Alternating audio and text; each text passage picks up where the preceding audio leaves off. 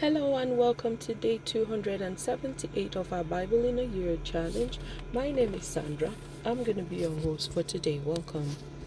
We are committed to reading and fellowshipping with God's Word every single day of this year, 2024. Please kindly go ahead right now and share this broadcast with your friends, family, and loved ones. Encourage them to join us as we read our Bibles today. Kindly subscribe to my YouTube channel, follow me on Facebook, on Instagram, and on TikTok at Sandra Boyo-Aruleba. Let's get started. Let us say a word of prayer. Dear Heavenly Father, we come before you today with hearts full of gratitude for the opportunity to read and meditate on your word. We ask for your presence to fill us as we embark on this journey through the scriptures on this 278th day of our Bible journey. Open our minds and our hearts to receive divine revelation, wisdom, and understanding. Lord, as we read, we pray that your word will be a lamp to our feet and a light to our path. Let your truth transform us, guiding us in righteousness and drawing us closer to you. May your Spirit illuminate the passages, allowing us to see your purpose and your plan for our lives. Father, help us to apply what we learned today, strengthening our faith and deepening our relationship with you. We ask for your grace to walk in obedience and for your peace to guard our hearts. Thank you for the gift of your word and the power it holds to change lives. In Jesus' name we pray. Amen. Day 278, October 5th, 2024. 365 days Bible reading. Old Testament, Jeremiah 9, 17 to 26, Jeremiah 10 and Jeremiah 11, 1 to 17. New Testament, Colossians 1, 24 to 29. And Colossians 2, 1 to 5. Psalms and Proverbs, Psalm 117, verse 1 to 2. Old Testament, NIV version, Jeremiah 9, 17 to 26. This is what the Lord Almighty says. Consider now, call for the wailing women to come. Send for the most skillful of them. Let them come quickly and wail over us till our eyes overflow with tears and water streams from our eyelids. The sound of wailing is heard from Zion. How ruined we are! How great is our shame! We must leave our land because our houses are in ruins. Now, you women, hear the word of the Lord. Open your ears to the words of his mouth. Teach your daughters how to wail. Teach one another a lament. Death has climbed in through our windows and has entered our fortresses. It has removed the children from the streets and the young men from the public squares. Say, this is what the Lord declares. Dead bodies will lie like dung on the open field, like cut grain behind the reaper, with no one to gather them. This is what the Lord says. Let not the wise boast of their wisdom, or the strong boast of their strength, or the rich boast of their riches. But let the one who boast about this, that they have the understanding to know me, that I am the Lord, who exercises kindness, justice, and righteousness on earth. For in these I delight, declares the Lord.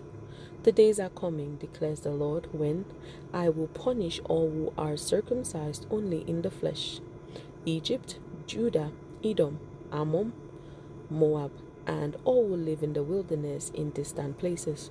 For all these nations are really uncircumcised, and even the whole house of Israel is uncircumcised in heart. Jeremiah 10, 1 to 25. God and idols. Hear what the Lord says to you, people of Israel. This is what the Lord says. Do not learn the ways of the nations, or be terrified by signs in the heavens, though the nations are terrified by them. For the practices of the peoples are worthless. They cut a tree out of the forest, and a craftsman shapes it with his chisel. They adorn it with silver and gold. They fasten it with hammer and nail, so it will not totter. Like a scarecrow in cucumber field, their idols cannot speak. They must be carried because they cannot talk or walk. Do not fear them. They can do no harm, nor can they do any good. No one is like you, Lord. You are great, and your name is mighty in power. Who should not fear you, King of the nations? This is your due. Among all the wise leaders of the nations and in all their kingdoms, there is no one like you. They are all senseless and foolish. They are taught by worthless wooden idols. Hammered silver is brought from Tarshish and gold from Uphaz.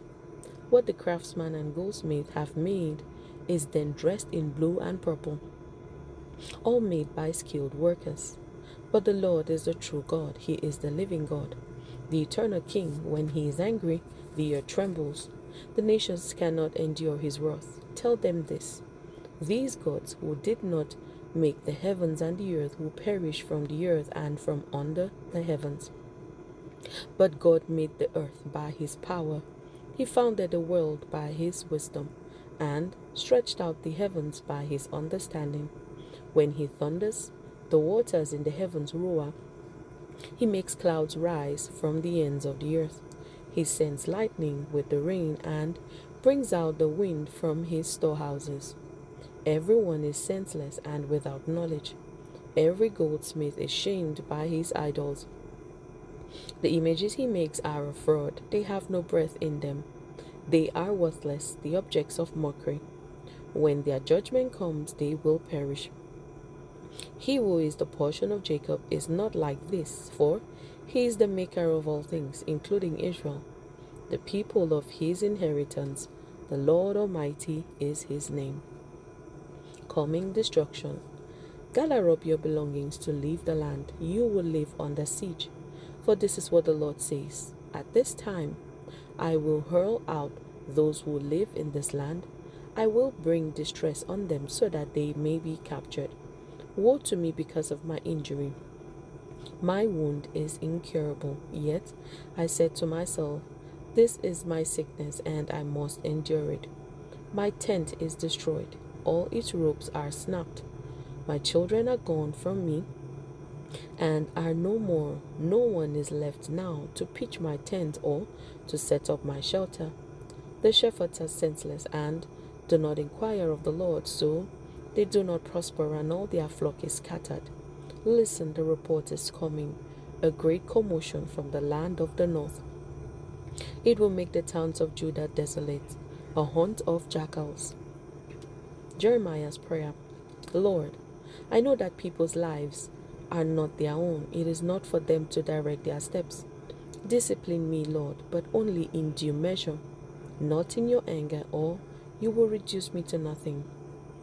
Pour out your wrath on the nations that do not acknowledge you, on the peoples who do not call on your name. For they have devoured Jacob, they have devoured him completely and destroyed his homeland. Jeremiah 11:1-17. The covenant is broken. This is the word that came to Jeremiah from the Lord. Listen to the terms of this covenant and tell them to the people of Judah, and to those who live in Jerusalem.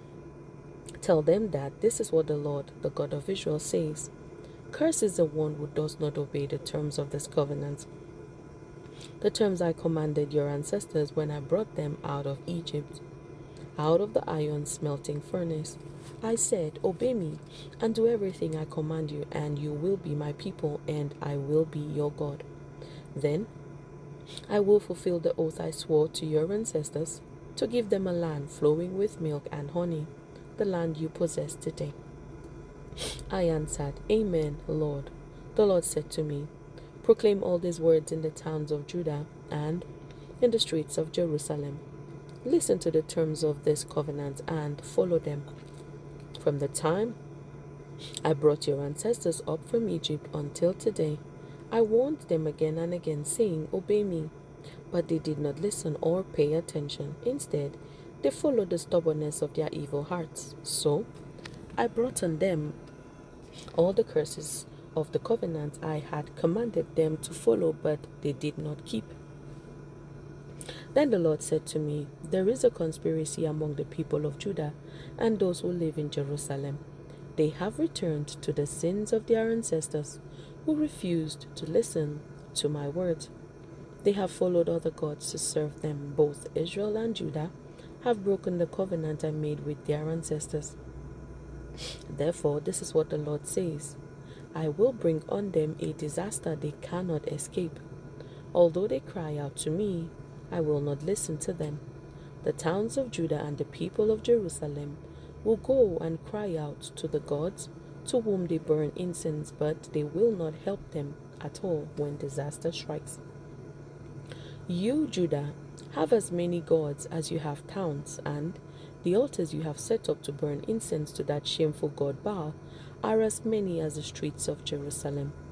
Do not pray for these people or offer any plea or petition for them, because I will not listen when they call to me in the time of their distress. What is my beloved doing in my temple as she, with many others, works out her evil schemes? Can consecrated meat avert your punishment? When you engage in your wickedness, then you rejoice. The Lord called you a thriving olive tree, with fruit beautiful in form. But with the roar of a mighty storm, he will set it on fire, and its branches will be broken. The Lord Almighty who planted you has decreed disaster for you, because the people of both Israel and Judah have done evil and aroused my anger by burning incense to Baal. New Testament NIV version, Colossians 1:24-29. Paul's labor for the church.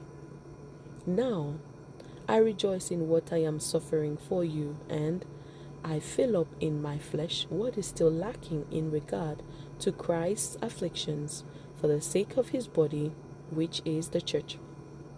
I have become its servant by the commission God gave me to present to you the word of God in its fullness, the mystery that has been kept hidden for ages and generations, but is now disclosed to the Lord's people. To them, God has chosen to make known among the Gentiles the glorious riches of this mystery, which is Christ in you, the hope of glory. Hallelujah. He's the one we proclaim, admonishing and teaching everyone with all wisdom, so that we may present everyone fully mature in Christ. To this end, I strenuously contend with all the energy Christ so powerfully works in me. Colossians 2:1-5.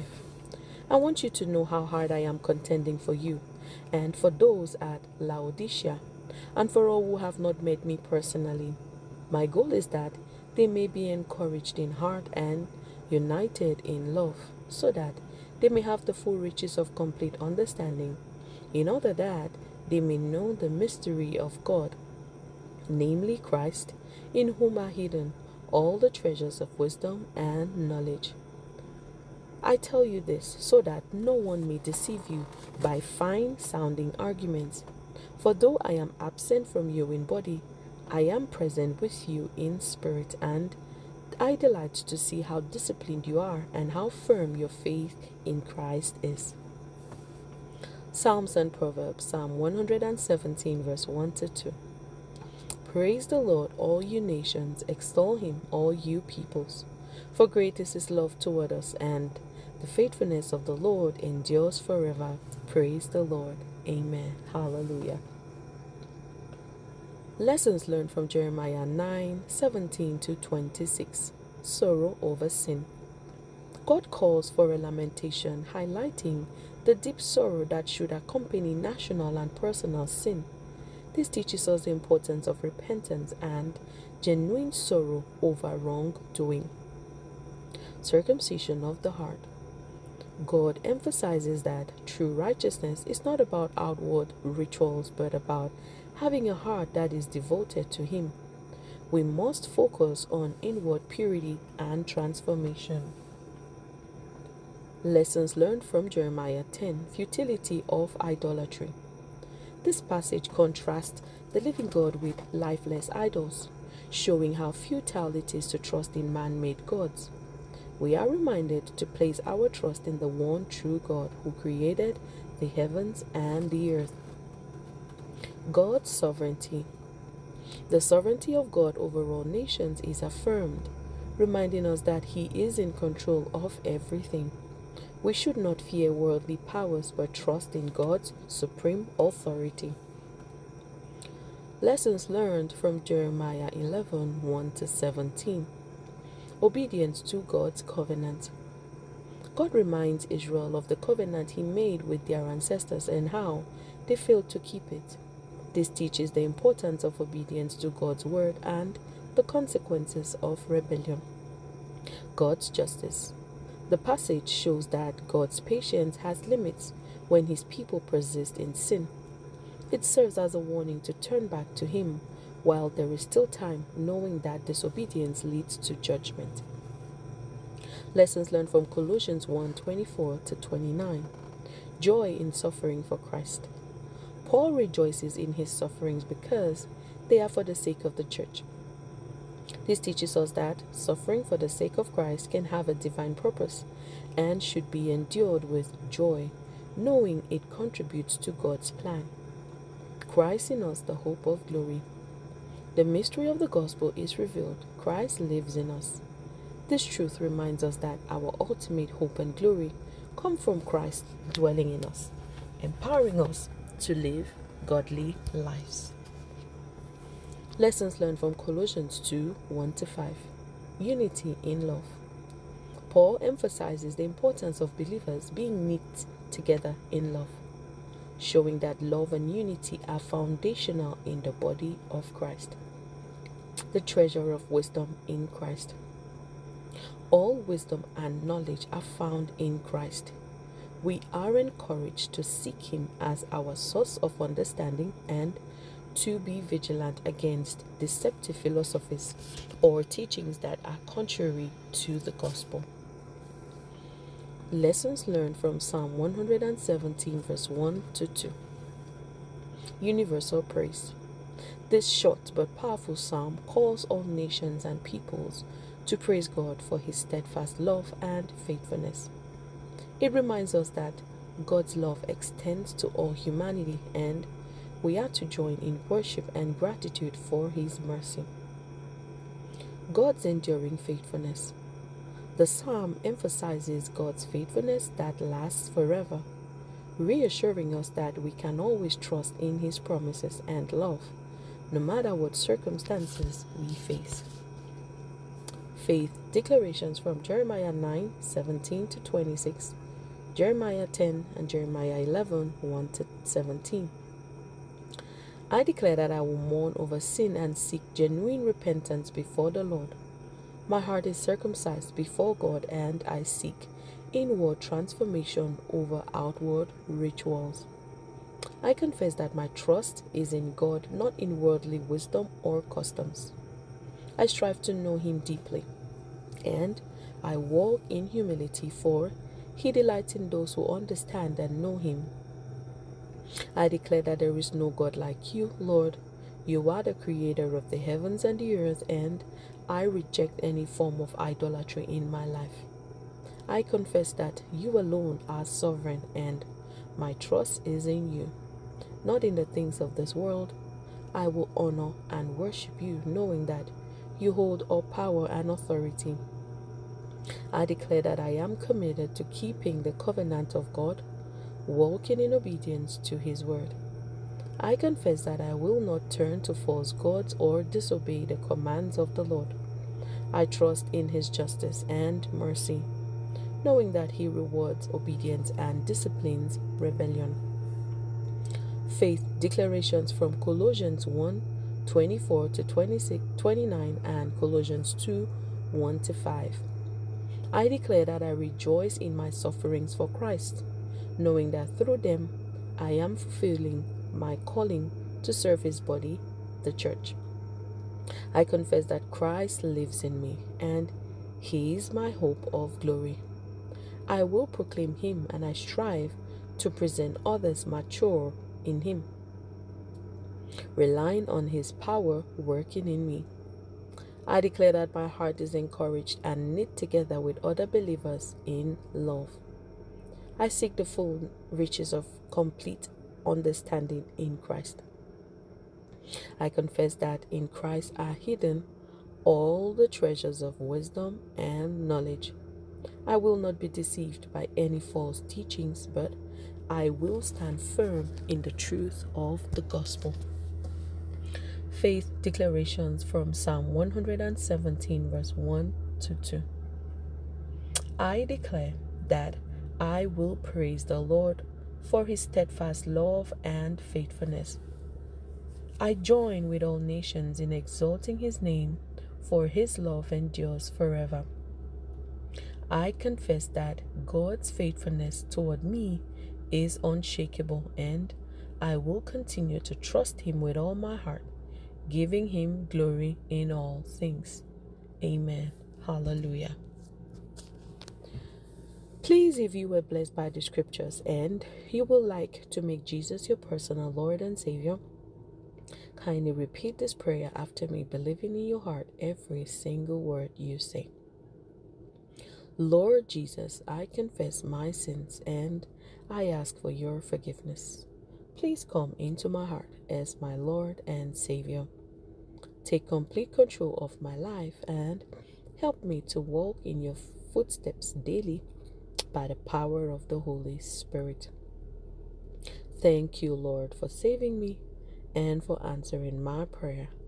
In Jesus' name, amen. Congratulations if you said this prayer. We are super excited to welcome you into God's family. Please kindly go ahead right now, send us an email. Let us know you gave your heart to Christ. Someone is going to reach out to you and pray with you and help you in your new walk of faith. The email address is salvationinChrist101@gmail.com. That is salvationinChrist101@gmail.com. God bless you. Please share this broadcast with your friends, family, and loved ones. Encourage them to join us as we read our Bibles every day. Kindly subscribe to my YouTube channel. Follow me on Facebook, on Instagram, and on TikTok at Sandra Boyo-Aruleba. Thank you so much for being here again today. It's always a blessing having you here. I look forward to another amazing day with you tomorrow. Have a blessed day today. I love you. Bye.